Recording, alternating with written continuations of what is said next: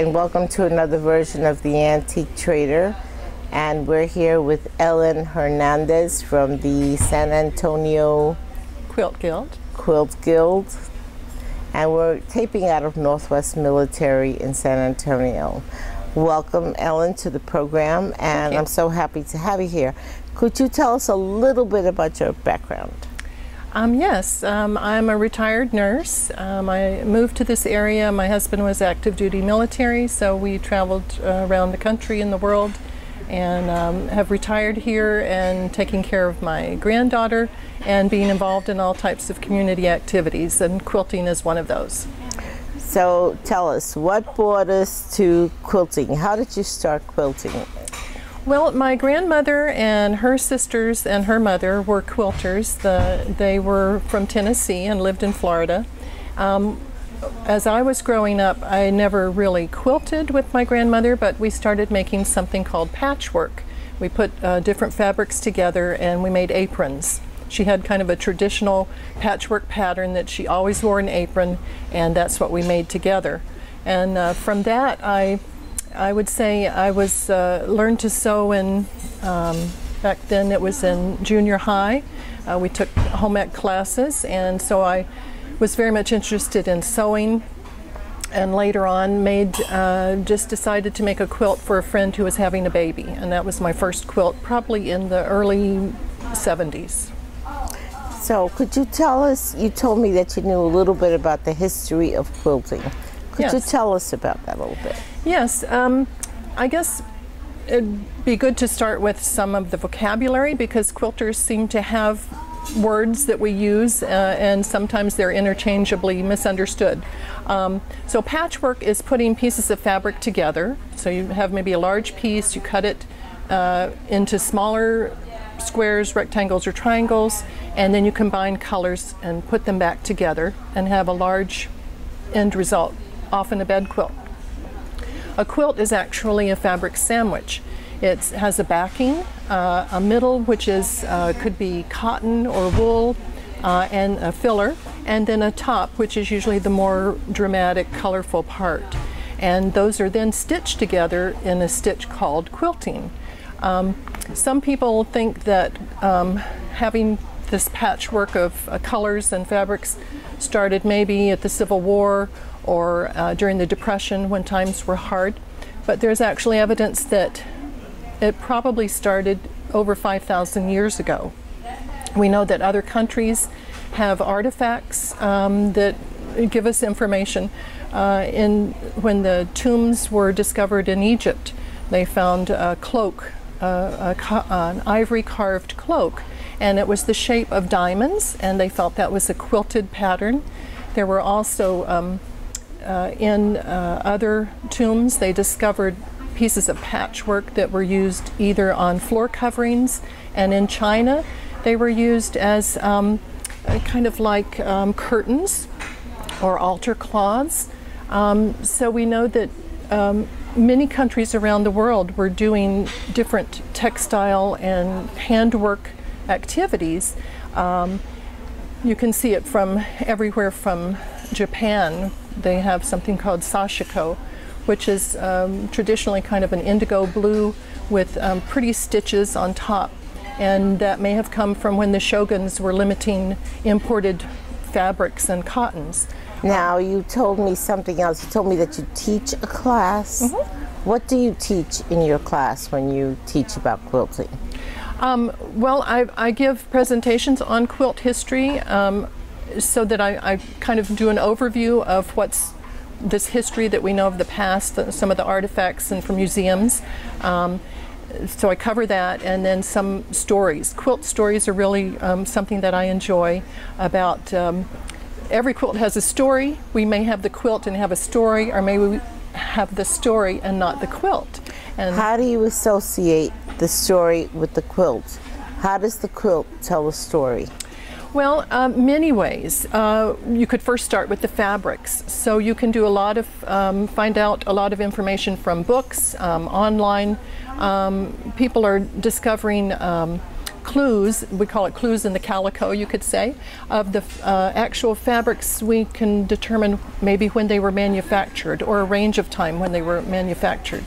So that helps you to date a quilt. So for example, this one, how Yes. would we date that? Yes, you would look at the weave of the fabric, which is kind of loose. You would look at some of the prints that were very small and unusual, and you would put that probably in the 1930s and 40s. Could This be feed particular set. one here? Yes, feed set material. And how about that This one would be around the 40s, and there was a color change. So right around the Victorian era, they were very dark. There were browns and blacks and what they called shirtings, very small prints. And you see this is nothing like that. This is bright pastels, and so that would be the 40s. This is out of the Depression area. People are happy. Yeah, because it looks a little bit more modern, Yes. even the shapes. Right. And how about this one over here? That would be about the same time as this one. That's something, another vocabulary word would be applique. So besides patchwork of putting pieces of fabric together, this is putting one fabric on top of another and stitching it down. But this seems to have an awful lot of stitches. This is all done by hand or machine? Yes, these are all done by hand. The sewing machine was actually, the first prototype was around the 1700s, but the more modern type that we know about today came about in the 1840s by Elias Howe. Most people think it's Isaac Singer, but Singer actually stole Howe's patents and became more popular because he had a time payment plan, and so people could afford the machines. But we do know that there are some early quilts from the 1800s that were machine quilted on these old sewing machines, but predominantly people were doing handwork. I'm curious, this is all handwork? Yes, and some quilts are called whole quilts, so there would be no color on it. It might be solid white, was traditional, and it was just to emphasize the quilting stitch.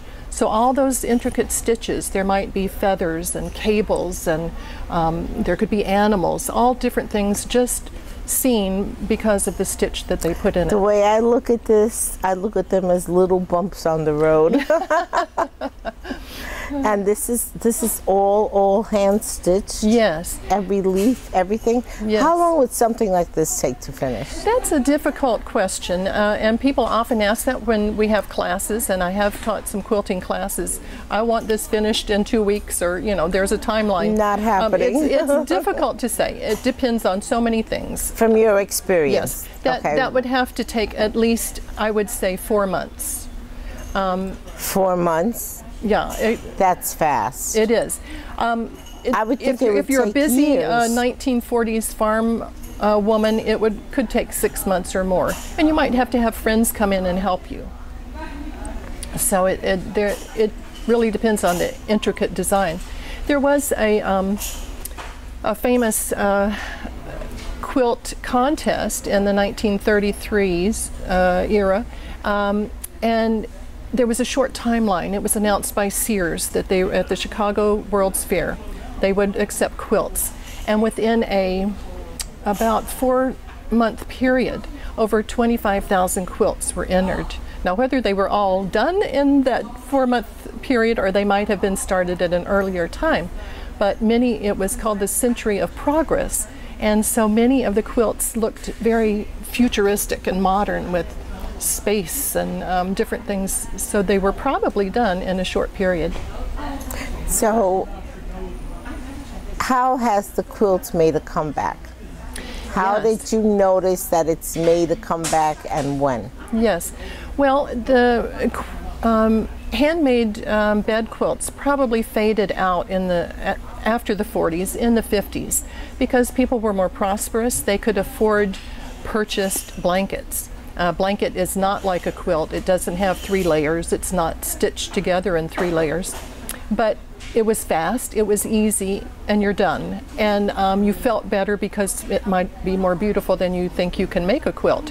So it really faded away and didn't come back until around the time that we were thinking of the bicentennial in 1970s. And that was kind of a folk art period where all the home folk crafts were so popular. And there really weren't magazines available to, go out and say, I want to start making a quilt. How do I start? It was kind of like grassroots again. There was one magazine that was started, the Quilter's Newsletter. It was in black and white. It was only a few pages. It's grown into a major magazine publication now. So people just started kind of by friends showing each other, maybe going back to grandparents or mothers that had done this type of art craft. So how much quilting do you think is done at the present time? An enormous amount. It's estimated there are over 2.5 million quilters around the world. It's a multi-billion-dollar business. There's just no limit to quilting now. Is there regular fabrics where they manufacture quilts like these, or they're all handmade? Ma and pop business type of thing. Yes. Well, there was some controversy when the Smithsonian vintage patterns ended up in China, and quilts were being made in probably not as great quality fabric, and traditional quilters were very concerned that that happened, that they were being outsourced. And so that kind of helped spur the interest in making quilts ourselves. So women are taking lessons. For instance, if you go on the computer or you go to any major city, there are quilt guilds and classes that are offered. There are teachers around the world. Australia has a really large quilting community. So there's opportunities to learn new techniques and even the old techniques. Now, I've seen quilts that have family trees on them. They have photograph books on them, all these things. Have you ever done any of these? Oh, yes. I've done several. I have one that is, I've done several t-shirt quilts, for instance. So you might, my daughter and son-in-law were in sorority fraternities, and so I used their t-shirts and made quilts. That's very popular. I've taken somewhat of the photographs and old clothing from like my dad's old Hawaiian shirts, and I cut those up and put them back together in a quilt. The photograph, you can actually copy fabrics as well as photos. So if I had, for instance, a quilt and I said I need a little bit more of this particular purple print, I can use special paper on the computer and reproduce that and add it maybe to a project that I'm working on. You can also do that. I encourage people who are making quilts to make labels, identify who's making it, if it's an old quilt, who made it in the past, what the history of it is, and you can print that on the computer and attach a label on the back of the quilt as well. Okay, I'm going to stop you right here. So we're going to take a short break, and when we come back, we're going to talk about the Singer sewing machine and the hand stitching. We'll be right back.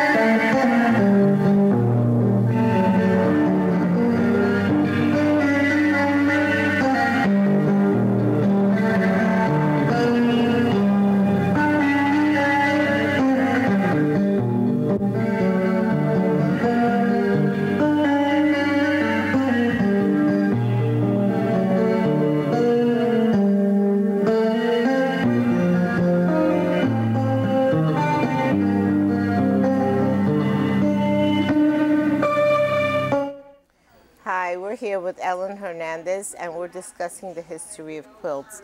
Ellen, tell us about this quilting piece that you have here. Yes, this is something called Hawaiian quilting. It really originated at the time when Hawaii was being, I guess you could say, invaded by the Americans, and the missionaries, it said, brought their concepts of sewing, and the Hawaiians turned it into their own thing, and it's applique fabric. Typically it was two colors. See, we could hold it up just a little. So there were closer. two colors, and so they would use flora and fauna that they were familiar with. This is a pineapple. And the way that they did their quilting was they would quilt a finger's width apart all over the quilt. So it would be inside the pineapple and then outside the pineapple. Very and so it would follow interesting. like a ripple effect around the shape. Very, very interesting. The Hawaiians also, at that time, because they weren't allowed to fly the Hawaiian flag, they would hide the flag on the back of a quilt. So the top of the quilt might we look have like this. I don't have an example of that. Oh, okay. But on the back, or either stuffed inside the quilt, was their Hawaiian flag. And when the Hawaiians were meeting in their homes together, they would flip the quilt over and be able to appreciate their own flag. That's very interesting. And how about this other piece that you have here that's so nice? Yes, this is the Excuse me. t-shirt quilt I was talking about. This t-shirt fabric is different than cotton, so it's stretchable. Let's see if we could hold that one up. Let me see how we can It's stretch very that out. stretchy, and so it's a little more of a challenge to put the pieces together. Let me see. It's This way, I think. backwards. Yeah. And, well, either way. Let's do this. But this is very popular as a keepsake. I've also done a quilt with my niece's rodeo shirts, cut This them is up, beautiful. and also done wedding quilts. Have the family and members sign pieces of muslin fabric at the wedding instead of an autograph book, and then take those pieces and put them into a quilt. Let's look at the other side of this. Let's see how can we turn this just like that. This is really, really wonderful. And these are all pieces of t-shirts. Yes, all my daughter's t-shirts. And her sorority group was called the Monkeys, and so I threw a few little monkeys in there. That's so cute. And I bet she keeps this on her bed. They use it as a lap quilt all the time watching TV. Yeah. Very nice of you to bring it in. Okay. And tell us about the little sewing machine here that we're so crazy yes. about. This is called a featherweight. This is by Singer. It was a very popular, it was electric. At first, of course, the Singer sewing machine was the old treadle machine. It's heavy, it's made out of iron, it weighs a lot, difficult to move around. Did have roller coasters on it, but certainly not portable. So when this came out, this version that was electronic, of course, it was very popular. It's portable. The piece, it pops right up and fits into its own special little carrying case. You can take it to projects. I'm sure women in the 30s and 40s took it with them. If they were doing group projects, they could take it to their neighbor's house and work on it. So it was a lot of fun. There are many groups that follow the featherweight community now. You can find them online in antique stores. Condition is always a concern. You want to get one that's not too bad, so that it can be cleaned up, it can be oiled and lubricated. So when you purchased this one, it was used? Yes. Oh, yes. They're all, you can identify the age. They go back to the 30s. There's a serial number on each machine, and if you go to the website of Singer Company, you can find out where and when it was made. It could have been made in Scotland. It could have been made in New Jersey. There were many manufacturing centers. Do you know where yours in particular is made? Yes, mine was New Jersey, and it's from 1952. It's in mint condition. It is. It's wonderful. As long as you keep it, take care of it, it will continue to work for you. You can buy replacement parts, not a problem. There are people that meet and just, it's like a club, you know, let's bring our featherweights. Some were white that were from, I believe, Germany. So there are many different types, but they're all the lightweight, easy to carry and use. So where do you take us from here? Where are contests, conventions, and things like that that are taking place for quilters? Yes. Well, in San Antonio, for instance, we have more than one quilt guild, and many cities will have that. So we have two that are what you call more traditional quilters, but we're modern and artistic as well. There is a guild that has started around the country called the Modern Quilt Guild, which tends to go a little bit more modern than the more traditional styles. You can find them online. You can find them at conventions. Houston International Quilt Show in Houston every year in November, first part of November, has over 40,000 visitors. They have 2,400 or more vendors with quilt-related items. And this show is not the only one in the United States. There are other cities that have them as well, and other countries. How much of the population, could you give me a number, an estimate of how many quilters you think are in the United States or internationally? 2.5 million is the At estimate. present? Yes, yes. And it's billions of dollars of business, from fabric to patterns to tools to embellishments, we call them. People will add things to their quilts. It could be beads, it could be rickrack, it could be most anything you can think of can be made. I've made a quilt out of paint chips from the hardware store that actually sewed and had layered. Paint chips. Okay, what type of paint chips? That's very interesting. Just the kind like if you're looking for samples of paint color for your wall. Okay. I've made quilts out of juice packets. Little kids, you find it in the grocery store, little kind of aluminum type juice containers. I've made them out of packages that are... How would you make something out of juice packets like that? You get a special foot for your sewing machine called a Teflon foot, and it lets you sew over something that doesn't slide as easily as fabric through your sewing machine. But wouldn't that be tough if you would have to wash it, or? Oh yes, it would be more of, it would be, you could make bags out of it, like tote bags. You could make, you could do pillows, but they wouldn't be that comfortable, of course. You can do things for pets. You can do floor coverings. You can do wall art. Very, very interesting. Yeah. And how about clothes per se, quilted clothes? Yes, there are quite a few people that make quilted clothing. I would say when that revival of quilting came in, kind of in the 70s and the 80s, people were making, if you can remember, prairie skirts back in the 70s.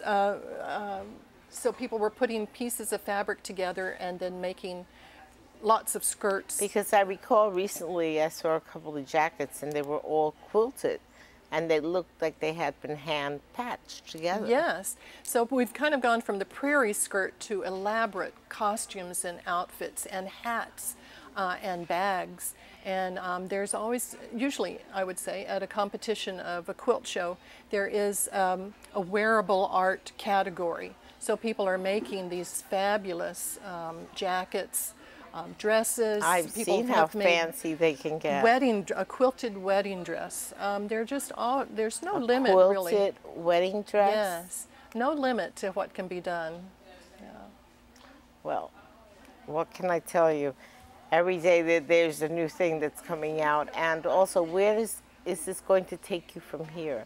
Do you plan to expand on what you're doing currently, or?